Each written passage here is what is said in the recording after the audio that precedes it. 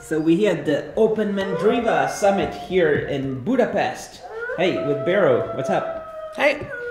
And this is Laska and Guido, right? Right. They're listening to your song going on right here. So hello, so who are you? Oh, well, I'm Colin Close and I'm the president of OpenMandriva. We're here to have a short conference about where we're going next in our distribution. Cool, here in Budapest. And hello, so who are you? Hello, I'm Christina. I'm making the graphic for the distribution. So right here, just an example of some graphic that's going on. This is the login screen. That's screen. right, yes. And this is what these beautiful flowers are what have been Ragyada produces. That's Ragyada's Christina's handle. And who are you? Hey. I'm her son. Okay. And the driver? No, not the driver. You're taking an airplane. He's the tourist guide. Tourist. You're going to Italy or no? You're leaving, right? Very soon. Yes. Yeah. We are leaving. Cool. So how many people came to the summit, to the meeting here? I think yesterday we had 8 people. So people came from around Europe? Yes. And what did you discuss? We discussed our next release. That's going to be probably in about 8 months' time, and it's quite a big change for us because we're going to be moving to a rolling release model, which means we have to make quite a few changes in our building and quality assurance programs, and that we've been discussing this at some length. So that's the new plan, you might say. Let's talk more about that just in a second, but if you could come here, maybe show this part. What's going on here? We're looking at something special right here. Oh, this is a project that we're moving into, or trying to anyway. This is a 64-bit ARM laptop that we've created. I'll just power it up for you. It's a prototype, right? This is a prototype, yeah. Can we open it up? And you can probably see inside that there's quite a lot of bodging going on. This is based on a laptop kit, in fact. This is the PyTop kit? It is a PyTop kit, and it uses a Qualcomm Snapdragon processor. Is it the Dragon Board 410C? It is indeed, yes. That's the 820 actually. Oh, it's the 820 one, sorry. You put 820 already. Okay. This is 820. As you can see, or you will see in a minute, it's running Android. We are waiting, and we're right on the verge now of being able to have a working Arduino driver, which will allow us to run OpenMandriva on this machine. And this is the first step to us creating our own laptop.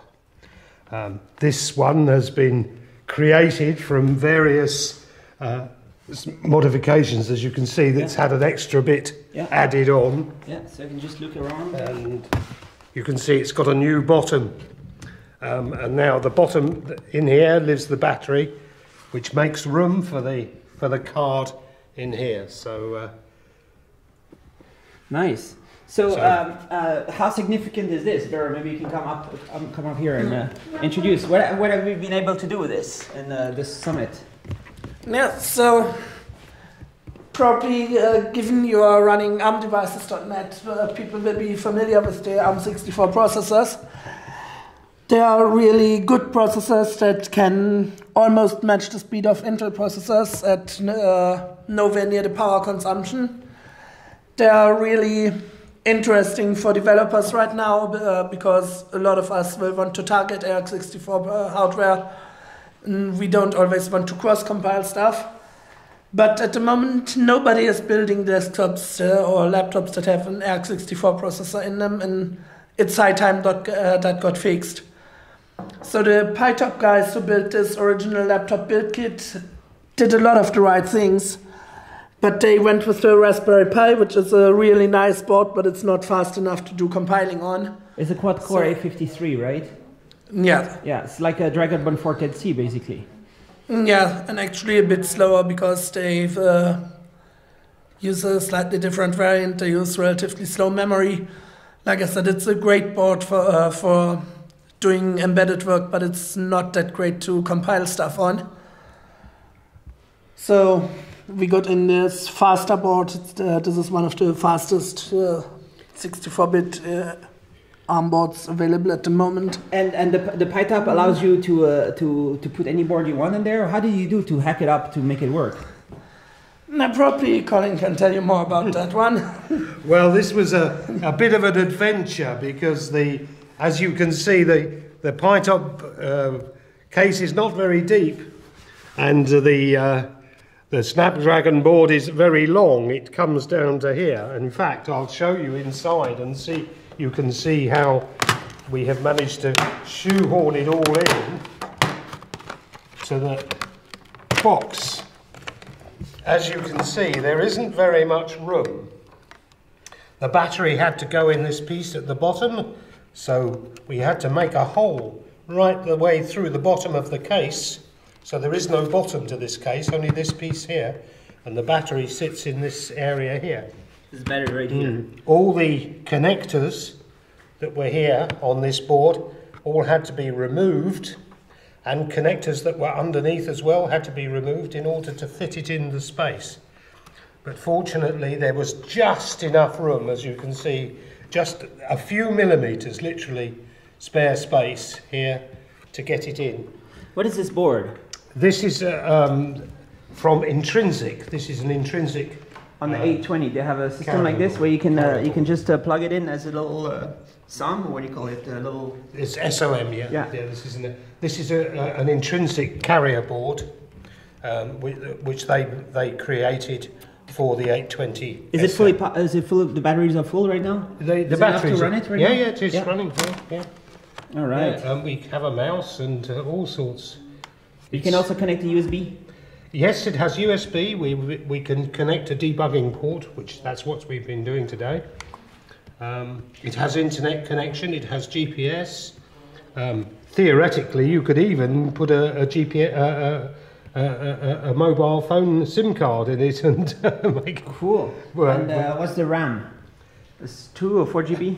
It's 3 GB at the moment, but we hope in the future there will be a version that has a bit more. What do you need? 8 GB to do your stuff? How much do you want? Nah, more is better, obviously. 8 would be great, 16 would be better, 32 would be even better, but 3 is workable. Did you show this to Intrinsic? Not yet.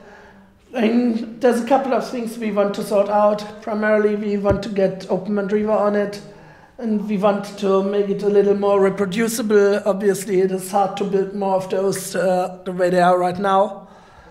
Is this 13.3 inch? Yes. Yeah. 13.3. So there's free Drino available for the Snapdragon, right? So are you potentially you could use that to make OpenMandriva work? We will certainly go with FreeDrino on this one, but the problem is FreeDrino currently doesn't work on this particular revision of the chipset. But that's only a question of time. I know that Rob Clark is already working on it, so that shouldn't take much longer. And he said that he was showing off 820. He was able to run his FreeDrino stuff on the 820. Yes, so there's still a couple of glitches, but it's beginning to work, and we'll soon have something really good running on here. Matter of days, no? Matter of days? Possibly, yes. When Barrow gets back to Switzerland, he's going to fix it up. How good is Barrow? He's brilliant. Oh, he is just so clever. I mean, to give you an idea, he has eyesight like Batman. You know, if you come here, right, and you look here at his terminal screen, you can see I can't even make out the individual letters. Is that a 4K display? Yes. So you got a 4K laptop right here to compile really fast to it. Yes. This is the first laptop I'm really happy with. On most other laptops I've had, the CPUs would always go into 800 megahertz or so from constant overheating.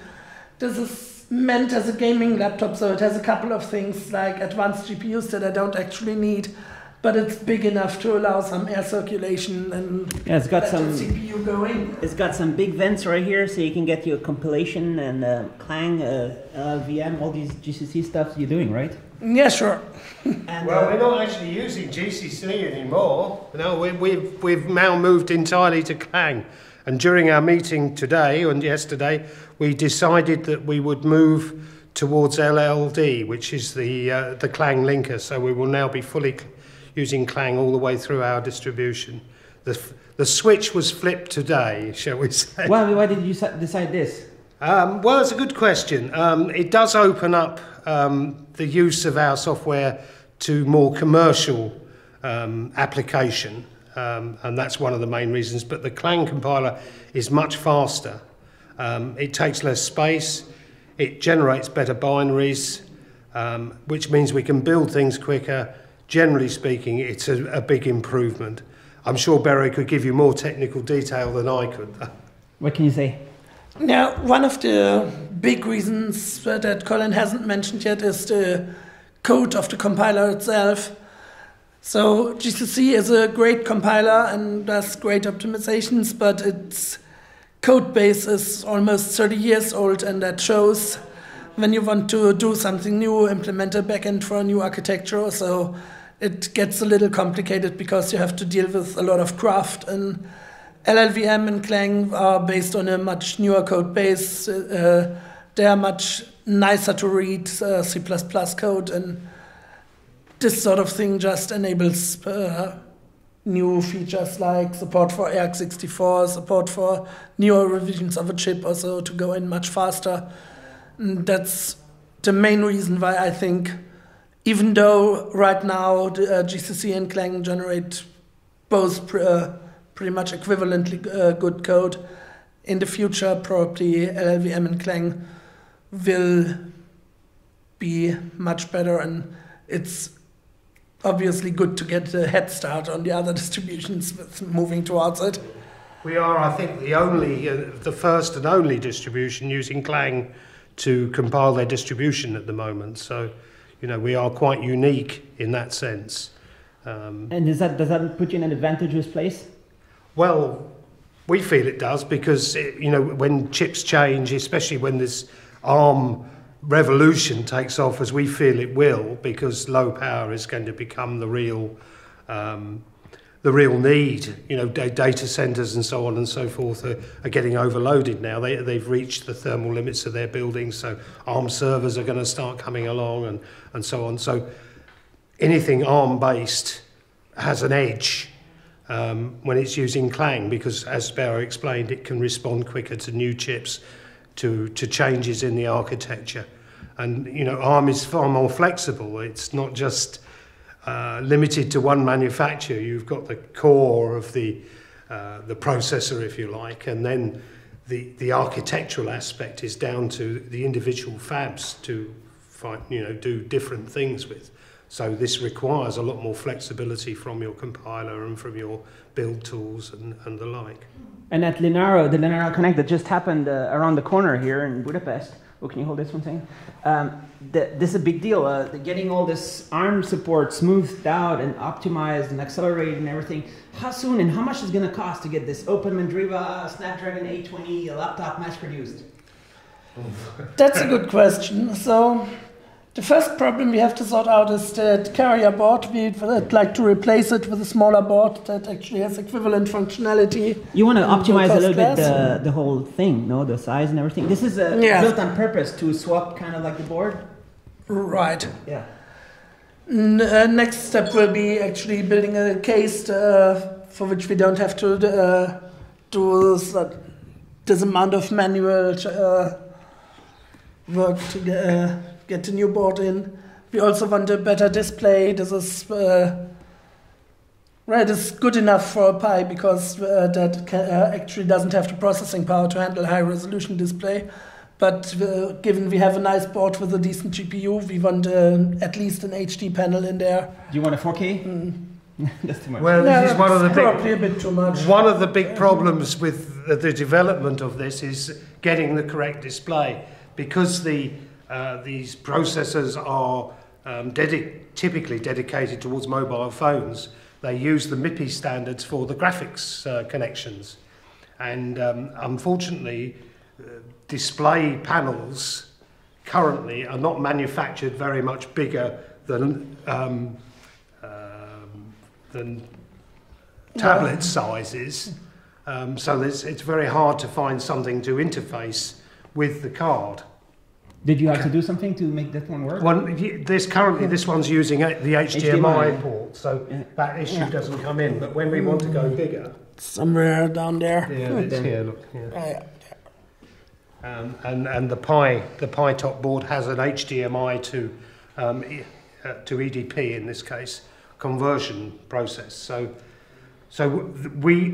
this is one of the sticking points at the moment in order to try and get a bigger display without having to carry all the extra current consumption that conversion involves. So we need a large display that uses the MIPI. I'm just trusting, sir. Just to check if there's the brightness setting or something. Yeah. But I guess, let's say OpenMandriva arrives on this. So let's talk about OpenMandriva, the advantages. Maybe can you grab that laptop there? Yeah. Are you able to log in and show some stuff? Yeah, here we go. Currently we're running KDE Plasma here. Okay. Can you carry this up and hold it up over here? Yeah. So what is that you're showing here? This is KDE 5, the Plasma desktop, fully optimized, and I currently use this wonderful full screen launcher, which I find a really useful device. We provide a wide range of software here. I don't know whether the easiest things. We provide the whole Office suite, for example. Numerous tools for sorting out various issues. A good development process. We have our own build farm, which we offer people use of.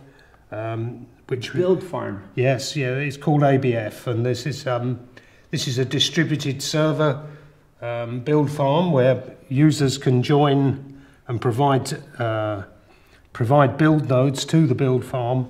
It's quite a community-based process.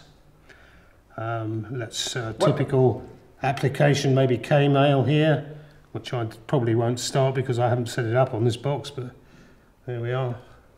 This is a very old machine, so it's not exactly the fastest thing on earth, but... So, do you think this OpenMandriva is the best Linux distribution? I do. Why? Why do you think that? In many ways, most of the distributions are similar, and I definitely think there's other good distributions out there. I'd use any of the distributions over Windows or Mac OS, but OpenMandriva does a couple of things that nobody else does, like we are the first to switch to Clang as the compiler. We always have the most current kernels available. Like right now, we have 4.10.2 and 4.11 RC1 in our repositories. We always have the latest glibc. We always try to optimize everything to take the last possible bit of performance and power savings out of the computers. And I think one important thing is that even though that might change at some point in the future, we are a small enough community to still be able to make quick decisions, like that switch over to LLD took us a couple of minutes to discuss about, and then a couple of minutes to flip the switch, while in most of the bigger distributions that would take discussions taking at least a year. And was it decided right here in this room? It was decided in this room, yeah. Yesterday? Yeah. Yesterday afternoon. Over some biscuits and over many biscuits and lots of tea. And some dog food. And some dog food, yeah. For these guys. Guido is always ready to be on video, right? Yeah, Can't you tell? Yeah. So, what else makes it the best? Can you show some stuff? What's going on over here? Yeah, so one of the really good things is that the user interface is so simple that I can give OpenMandriva installation to my parents also, who are not overly technical, without having to worry about them not being able to use it. Did you do that already? Yes, of course. That's what they use. And they have no viruses, right? Right. No CIA spyware. But you might have installed a keylogger, but that's just to make sure that they are okay, right? Yeah. No, we just use secure shell, and log in remotely and help them out that way. So it's easy to use. It's using the latest stuff. How come is it using the latest stuff? We are just really active in looking at when new stuff is coming out and testing it. And making sure that once it works, it gets to our users quickly. So we have 2 repositories at the moment. One is Cooker, which is where all the experimental stuff goes, where you will sometimes get an update that breaks things, but that is expected because that's a developer tree. So sometimes we have to break things in order to fix them in the longer run. And the other is our 3.x repository, which is stable, where only tested stuff goes. And that's what regular people would be using. So what's the history of OpenMandriva? Where does it come from? Oh, gosh, that's a long, long story. Is it? Yeah, it goes back to 1998 or so. Yeah, it was founded by a guy called Gaël Duval in France, and it was a fork of Red Hat. I'm sure it became known as Mandrake Linux, and then after a while it was quoted on the Paris Stock Exchange, and they actually issued shares, and some users bought shares in the company, and it was listed on the bourse, and it went well for some years, and then as things go, sometimes there is consolidation in the open software realm, and Mandriva was, I think, suffered a lot from Microsoft. They lost several large contracts in Africa, for example, which set them back. Did Microsoft attack their market or something? Yes, I think that would be fair to say that was the case. Did they undercut? Did they undercut rebates, them, yeah. like illegal rebates, sometimes big companies do? They were undercut, and they had a very large contract in Africa in the education system, and they were effectively undermined, shall we say. They had the contract in their hands. Not Intel, but by Microsoft. By Microsoft. This is the same thing Intel did to the one laptop per child. They just went around to all the countries and tried to basically gave away a few 100,000 laptops, so they would sign with Intel and not take an all PC. Yeah. But okay, so that happened. Yeah, that happened. And of course, who are the people that started it and stuff? Well, Gaël Duval was one of the great founders, and then there were several directors after that and Gaël Duval stayed on the team for quite some time until eventually he was moved on. There was a split in the management. The exact details I don't know, but you were not there? I wasn't there. You didn't instigate the split? I certainly didn't instigate the split. No. None of us had much to do with the company. I was actually working there between 1998 and 2000 or so. But there was also some disagreement with management, which is why I left the company. Then later on, let's jump directly 10 years into the future, when the company was going out of business. The distribution was returned to the community, and then we came together and said, okay, we are going to maintain it, and we are going to bring it back to the great distribution that it once was. And how do Linux distributions exist and stuff? What's the business model? A good question. Everything is free and open source, right? Yeah. It's just, but there is still a business model somehow. We don't really have a business model. We are a non-profit, and we are all volunteers. But of course, we are really happy to get some donations so we can keep our server infrastructure running. And if we were to find some really good source of money where we could actually hire a developer to do some of the work full-time, that would allow us to move even faster. But at the moment, we don't really have any income, and we are still getting by just fine. So we don't really need a business model in the traditional sense. We do have one sponsor. OpenMandriva Mandriva was very successful in Brazil. Brazil had laws that forced open source software to be used there, and Mandriva bought a company called Connectiva, who were quite big in Brazil. And although that company is now gone, there are still people very interested in OpenMandriva there, and we have one sponsor from there who sends us a small amount of money each year to help us along, and they use our distribution commercially for government and business use. So it's sound enough for that, you know. How many users are there? Do you know? Good question. Well, in the last 3 months, we have had 10,000 downloads of our ISO from SourceForge. So that will give you some idea. There are a lot of people who still think Mandriva is quite a good distribution because it started out as being very user-friendly, and it got a lot of people into Linux. I mean, the main reason I started using it was because it allowed me to access to Linux without too much pain. Obviously, over the years, I've learned how to deal with it in other ways, but at the outset, you know, I would have been, I had a lot more trouble if it hadn't been for something like OpenMandriva. It's easy to go on and install apps? It's much, much easier, yes, to install an application. There is a simple interface here. Is it called Play Store? No, it's not called Play Store. Is it called App Store? No? No, it's not even called that. It's called RPM Drake at the moment, although this is about to change. So there's part of the meeting here that we had. Just let me look this up. I'm not filming your password, don't worry. His password is test1234 anyway.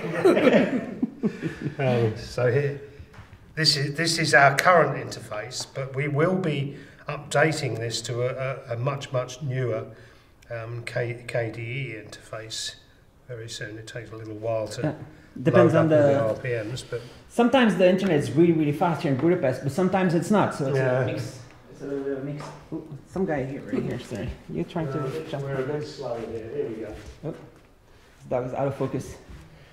So here we can pick applications. You know, there's so I might. So how many apps? Oh gosh, Everything that's in there is around 15,000 packages in the repositories right now. And that's just the main repository. We have a contrib repository which we're finding it hard to maintain, which has got about 16,000 or so in it. Most of them, or a good number of them, still works, but we could use some help with our contrib repository. So if there's anybody out there who wants to learn how to use RPM and get a few lessons in compiling and building software, then there's a big job there that you know, we'd be more than happy to help somebody do. So you have the Chromebook R13, right? This is a MediaTek, quad-core MediaTek Big Little. How many days before you have OpenMandriva running on it? That won't take much longer. As usual with ARM hardware, there's a problem with the graphics chip. In this particular case, it's an Imagination Power VR, which doesn't have an open driver, but the guys at MediaTek are actually really cooperative and will be sending me at least a binary driver, so nice. We can get that going quickly. They're actually part of the NARA, right? So you have some contacts? Yes. So you just send an email, they respond within 3 hours, right? Sometimes, yes. Sometimes. All right. Cool.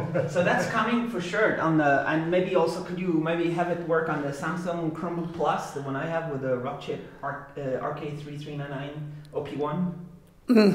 I can't guarantee it because right now I don't have the hardware, but in theory I don't think there's anything overly complicated in it. I mean, it's a relatively generic AX64 and it's a Mali GPU, which is problematic, but which also has a driver that should at least be available, so I don't see why it wouldn't work. Samsung is probably watching this video, so they can just ship you one directly to Switzerland, right? That would be nice. So you're going to get the Chromebook Plus very soon. And what else could be on the horizon? Do you have some dreams for like what could happen? We're going to be doing some major revisions, and the big thing that's going to be happening is that we're moving to a new version of RPM, and we're moving to the DNF package manager. This is probably one of the biggest changes that will go on with the distro in the next year. This is a big thing. For many years, we've used a program called URPMI, which is a Perl-based package manager. It's done good service. It's been really useful, but it's very difficult to maintain. It's very old code, and Perl and GTK don't go terribly well together. So we're looking at using the DNF packaging manager. And probably what we will do is provide a wrapper script so that our users will not notice too huge a difference between the usage of UR, PMI and DNF. They'll still be able to type very similar commands to do the job. In order to do this, there are some very big changes that have to go on in our infrastructure, our ABF, Automated Build Farm, which is an online build farm which helps us create the distribution. And one of the big things is that we will have to change the structure of our repositories. So this is going to be quite a painful time for us. Probably we'll have about a month or so of really struggling a bit until we get this sorted out. But once it's done, with a bit of luck, packaging will be much more straightforward, and the repositories will be much cleaner, and things will work a lot better. So that's one of the biggest changes that we're going to go through. The other change is that we're going to try and implement a built-in QA tool into our ABF, or our automated build farm. Currently we use an external tool, but really it's not up to scratch. It takes our QA team a long time to test a very few packages. So we're hoping to improve that, and so that we can be more responsive with updates. The distribution will get new software much more frequently, because we'll be able to test more efficiently. So that's one of the biggest changes that's coming up. And that will be in our 3.1 release, which we think, best guess estimate is 6 to 8 months is what we're looking at for our next release, although we will be putting out sub-releases in between on the current build, which is LX3. So there'll be an LX 3.01, which is already out, and an LX 3.02, and maybe even a 3.03 to the current release. So. Could you describe some of the team that's working here? Because you said it was 8 guys here yesterday. So where do you come from, and who are they kind of? Well, I'm the current president. I've not been always the president, but I'm the current president. You're based in London, right? And I'm based in London. My name's Colin Close. This is Bernard Rosengranzer, who from the Alps, who lives in the Alps, and he's our most skilled developer. We have 2 other developers. One is TPG, or Tomek. He's from Poland. And we have another developer who lives not very far from me in London, called Crispin Boylan. And those are our 3 main developers. I do a small bit of low-level development, but largely I help with the QA. And then we have Christina, which you've already met, who is in charge of our graphics, and she helps out with our forums. We have Raphael, who is and JC, or Jean-Claude. They manage our website services and all the nuts and bolts that are required to keep the front end of Mandriva, our advertising, our websites, our forums, our mailing lists, so on. They keep those going. And then we have 2 other developers in Russia, Fedya and his shadow. They're good friends, and they are largely responsible for maintaining and building new additions to our ABF build farm, and they also work on the ARM processors. Fedya is very skilled in ARM processors, and that's an area where he works. And that's some of the team. Who have I forgotten, Bear? I'm sure I've forgotten somebody. These guys. Well, of course, there is Swedo and Raska. Swedo is, of course, our mascot. Community evangelist. He appears on some of our logos, and graphics, and although he's much bigger than when he was first appeared on there. Are there enterprises or education? Who's using? Well, there's one other person I've forgotten. I knew there was somebody. Our secretary, of course, Kate Lebedev, who couldn't be here this time, unfortunately, but because she's got a new job and she's really, really busy. But Kate lives in Russia. Oh, sorry, lives in Germany now. She lives in Germany now, in Berlin, and she she acts as secretary and is a great organizer and makes sure that we get things done, basically. She's very good for that. And would you like to encourage more people to join, right? Yeah, of course. I mean, ideally, I'd want a community that is slightly bigger than what we have right now, but it is not super large like the Debian or Fedora's communities, because when you start getting that big, it starts becoming less flexible. It becomes like corporate or what? Well, the thing is, it gets harder to get decisions done right now. It's easy for us to get even unanimous decisions to switch to some new technology, even if people don't have as much experience with it as they used to have with the older technologies. If you have hundreds or thousands of people working on it, it's hard to find a consensus. And then people are kind of like fighting for different roles and stuff? That could also happen. No, I want to be the maintainer. No, then they fight to the death or something. How does it work? How does it work? Fortunately, so far we haven't seen too much of that. But that was actually to some extent going on while Mandriva, the company, was in charge.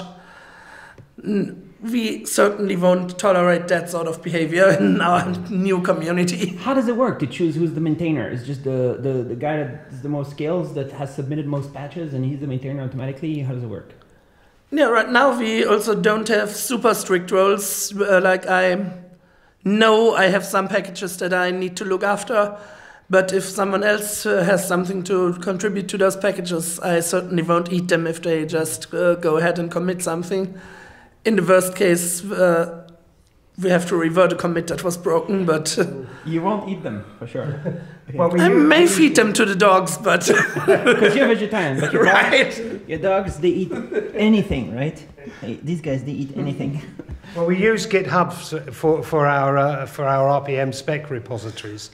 So reversion is quite straightforward, and we can obviously work with pull requests, which makes it quite easy because the maintainer can review the commit before it's actually committed. So, you know, it's quite easy to avoid conflict, you know, so we don't have a largely a problem. We do try and be a very friendly community. I mean, that's the thing. We don't tolerate bullies like Linus Torvalds. You know, sort of bad behaviour, shall we say? I mean, we set out not to have this this rather adversarial aspect that was sometimes found in Linux distributions. Do you filter out, or do you what's called censor bad words in the discussions? We try not to. We just don't use them. Just joking. There's no automatic kick ban.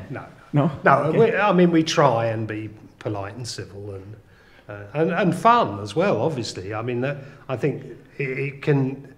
Working on the distribution, it can become very dry, and that's what we try and avoid. We try and always have a little bit of fun as well as do some serious work, and it seems to work, doesn't it, Bear? Yeah, sure. I think we're all good friends and enjoy a company. You know, if we're on IRC, we quite often chat about other things apart from what we're actually doing. So. Like Trump, maybe. Well, no, we don't. Not Trump. No, Nobody wants to talk about Trump. That's just not a. So you're the friendly distribution. You are the latest tech, the best, and now there's a whole opportunity right here with the ARM laptops that are coming out, the ARM Chromebooks with developer mode. What do you call it? Yeah, of course. And I'm also working on an ARM desktop box that should be ready pretty soon.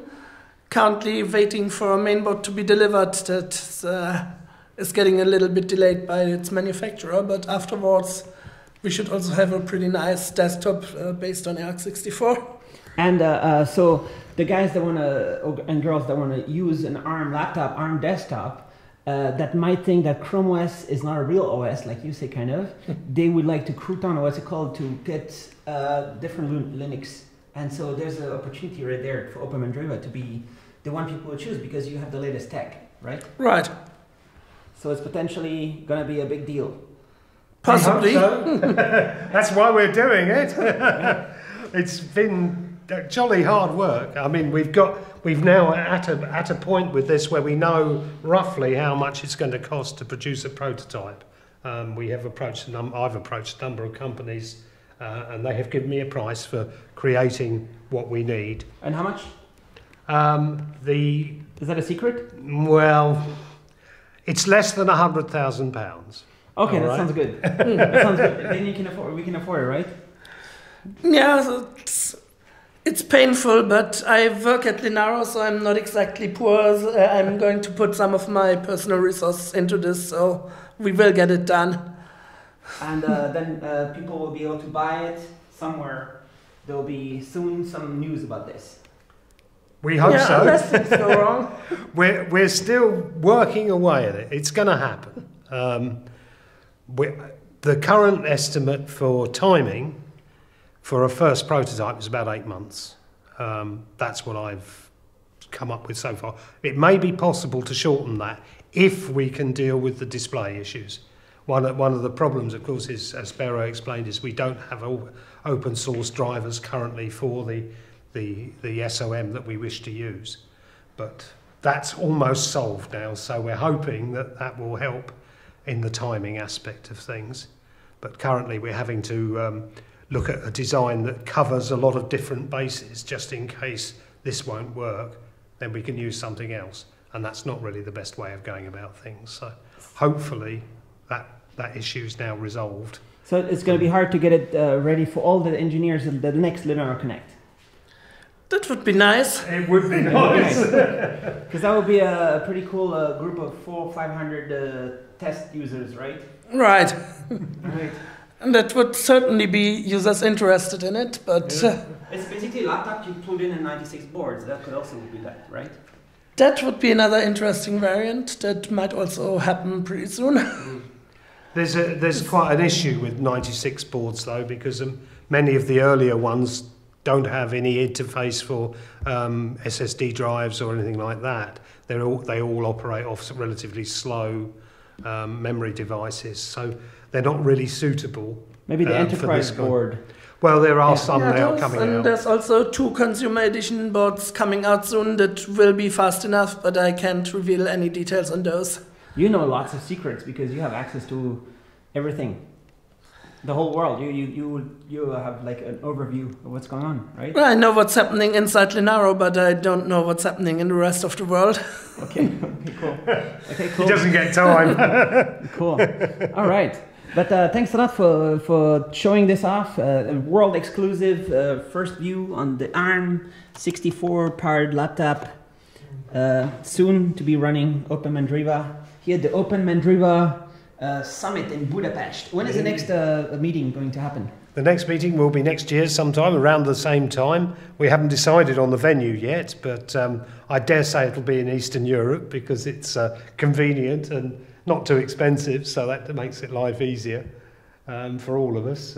There seems to be a huge train station just outside. That's here, right, that's the Western train station. There's another one just the same, a few miles away, which is the Eastern one. You're going to take the train in a few hours? Yes, I'm leaving here at 8:40. Taking the train was certainly the most convenient way to get the dogs here. So these guys, they don't want to go in a what's it called, a luggage compartment. Right, and I don't want to torture them, so But this guy, you could carry him up as hand luggage, right? probably. You want to Stop posing. But I don't want to separate them. He wants to be an EasyJet, I think. He's posing, isn't he? Look at him. Because this cheap, very cheap Wizz Air EasyJet to direct to Geneva. That's very near your home, right?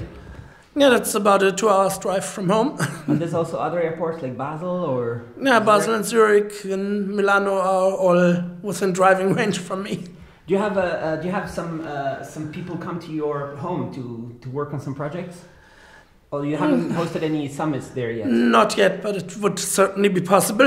Yeah, you should do a 2-week what's called festival. Yeah. I'll go for that. 2 weeks in the Alps, yep. Yeah, this summer you can compete with a Paleo Festival in Switzerland or some other, and do like there could be a whole bunch of campers outside your home. Is there like a big space, right? It's up in the top of the mountain, basically. Yeah, not exactly on the top, but quite a bit above the village. So I'm at 1,300 meters altitude. Can you make sure there's going to be a gigabit Ethernet connection, fiber? Not quite yet, but we have pretty good DSL connectivity, and fiber will probably come not too far away. Swisscom is pretty amazing. They want to give a gigabit to every Swiss by the end of next year or something. Yeah. It's coming. So for sure, your festival is going to be pretty fast connection, and people can just bring their own tents, right? Yeah, yeah. And stay with all the mountain dogs that save people. Okay, thanks a lot. Thanks. Thank you, Thank you. Nicholas.